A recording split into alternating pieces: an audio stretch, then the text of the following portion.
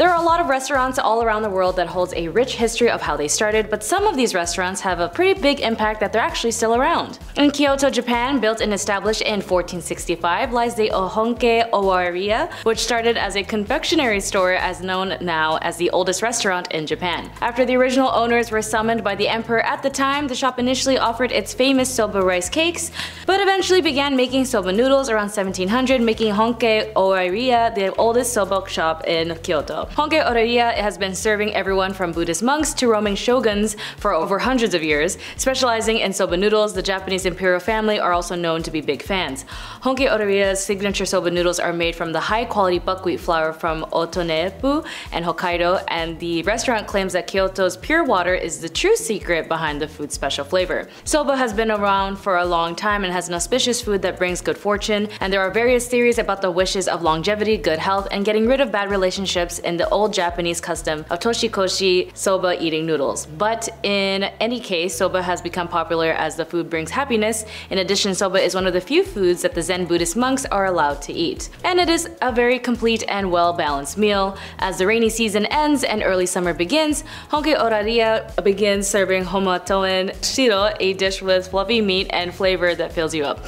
Would you visit? Let me know. La Tour d'Argent in Paris, France was established in 1582, and this Michelin-rated restaurant has apparently been frequented by the King Henry IV. If that's not enough, apparently the restaurant inspired the 2007 movie Ratatouille with the collection of over 450,000 wine bottles cultivated in its world-class wine cellar. It has been valued at about 25 million euros with delicious entrees of fish, fourgras, d'étoile empereur, and the whole roast with apple souffle, crepes for dessert, and velvety souffle with hazelnut lime sorbet. And of course the wine, as you know, there are so many choices. Overall, it does seem like a wonderful restaurant to come by if you can afford it. The average meal seems to be around 185 euro, with some of the appetizers to be around 30. So actually, in reality, the average meal cost would be around $500. But I mean, it makes sense since it being a Michelin star restaurant and the oldest French restaurant still standing, but I don't know. Would you still visit and pay $500 for a meal? Founded almost 600 years ago, Bianyifang, located in Beijing, China, is one of the oldest and most popular restaurants in China. Established in 1416, it originated as a workshop/pub that wasn't as famous,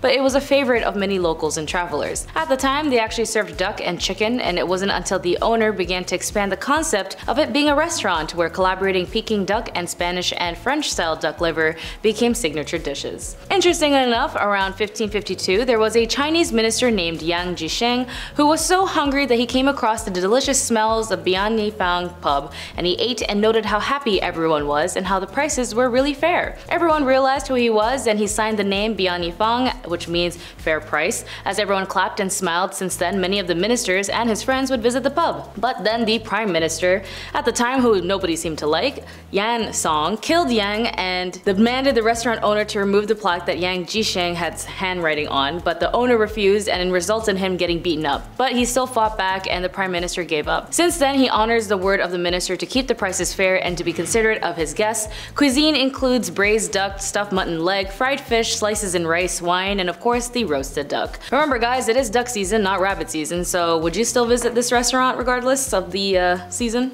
The building that houses the White Horse Tavern was first built in 1652 and was eventually sold to William Mays in 1673. At this time, the original building received an expansion and was opened as a tavern, as many people believe that the White Horse Tavern is the oldest restaurant in America as well as the country's oldest bar. Since the building is so large, it has historically been used as a courthouse, a city hall, and the meeting place of Rhode Island General Assembly. The building was even used as a quarter of both British and American soldiers during the Revolutionary War, and after several years of use and neglect, the building was then restored in 1954 through a donation of the Van Buren family, and the restaurant was then reopened as the White Horse Tavern in 1957. The average meal costed about $40 and located in Newport, Rhode Island, USA, and the reservations are required as they open Monday to Sunday 5 to 9. Their menu consists of clam chowder, lobster bisque, French onion soup, beef Wellington, lobster ravioli, and crispy pork belly. For desserts, they got an orange vanilla creme brulee, gelato, and their own tavern candy bar, which consists of triple chocolate brownies,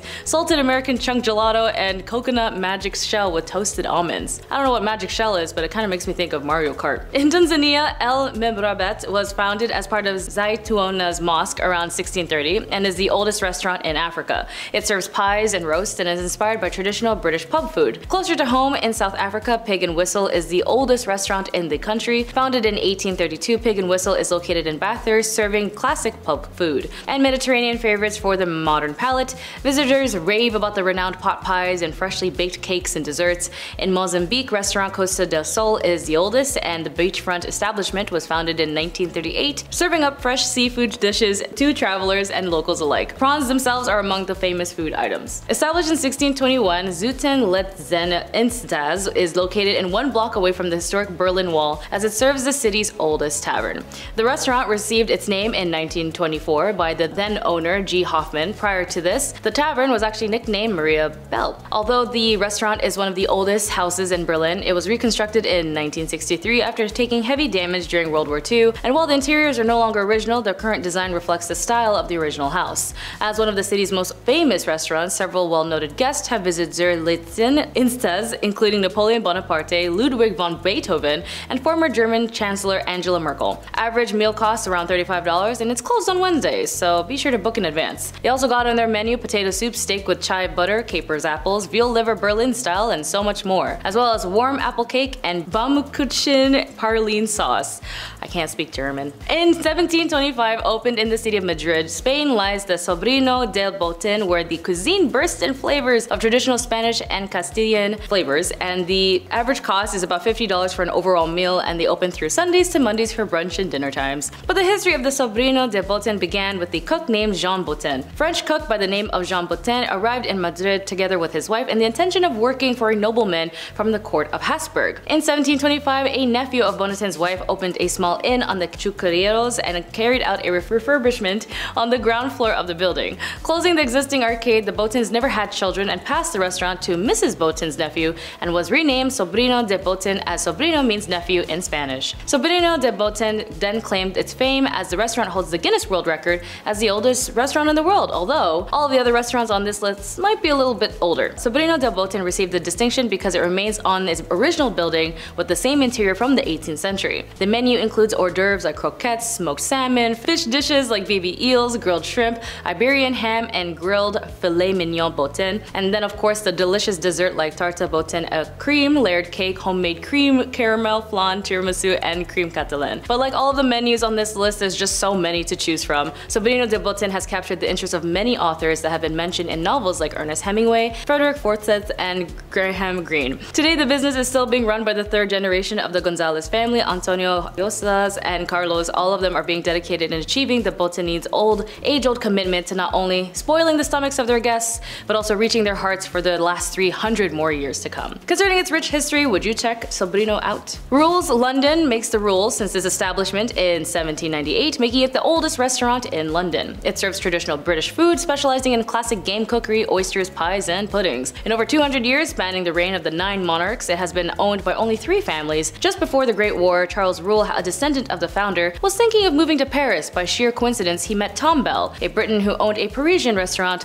called the Alhambra, and the two men decided to just swap businesses. Charles Dickens, Williams Makepeace Thackeray, John Galsworthy, and H.G. Wells are many of the others like Buster Keaton, Charles Chaplin, and John Barrymore that have visited Rules. As part of their menu, they served smoked eels, steak, kidney pies, pork tenderloin, lamb, queenie scallops, rump steak, pheasants, and dessert. And for dessert, chocolate fondant with cranberry compote and vanilla ice cream, sticky toffee pudding, and a selection of ice cream sorbets. Zum Franziskaner was established in 1421 in Stockholm, Sweden, as their dishes focuses on traditional Swedish and German cuisines, including tartare of tenderloin, tarte flambé, and steak au poivre with croquettes, and of course their dessert, which I think is sounding pretty good, is the ginger poached pear with chocolate sauce, whipped cream, and almond cooked pistachios. Well, almond cookie pistachios. And Swedish style cheesecake with cherries preserved and cantillon crake. Honestly, I'm so down to fly to Sweden right now just to try these dishes. And being part of Stockholm's oldest restaurants, and was founded by German monks in 1421 when King Eric of Pomerania allowed monks to charge for food and drinks. The food that allowed the restaurants to combine the founders' German roots and the flavors of local Scandinavian cuisines brought forth this amazing mix of food. Although the Zum is not located in its original building, the food and drinks have remained the same since it first opened nearly 600 years ago. The average meal cost is about $40, so you do have to make reservations depending on the day. But honestly, I think it's worth to try something new. And finally, like St. Peter's Stiftskeller. Sure, the name sounds like a cathedral, but it's a cathedral of meals since time. All the way since its establishment in 803 AD, St. Peter's is located in Salzburg, Austria, where the food is traditionally Austrian and the average meal is actually $70. Not as bad as the $500 one.